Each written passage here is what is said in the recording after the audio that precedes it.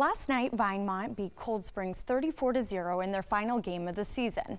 And while most will likely forget the outcome of the matchup, that game will be remembered for many other reasons. And it also reminded us why we love sports so much.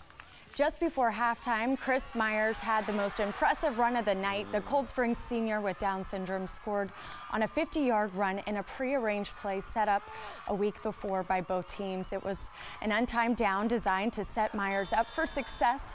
Myers was met with high fives in the end zone by members of both teams. Cullman Times reporter Jack Winfrey shot this video and reflected on the game, saying it was the purest form of sportsmanship he's seen.